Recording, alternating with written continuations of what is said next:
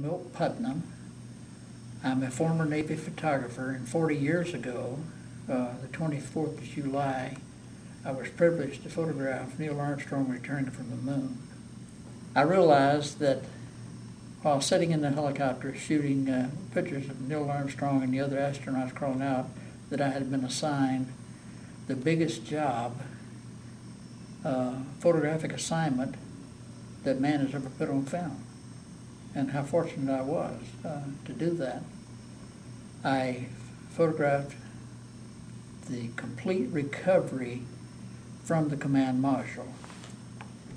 I shot 52 rolls of black and white film and about 6 or 8 rolls of color film. All of those were 36 exposure film. I'm very proud to have been a part of that mission.